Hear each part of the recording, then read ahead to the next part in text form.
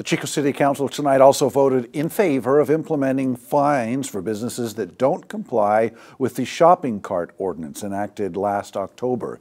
The motion passed unanimously tonight. The fees are only for companies that either are not picking up their stolen carts when informed about them or paying a company to pick them up. For each abandoned cart, stores will be charged a $20 fee. The fine would increase to $50 per cart if the store fails to pick up their carts 3 times in a 6-month period.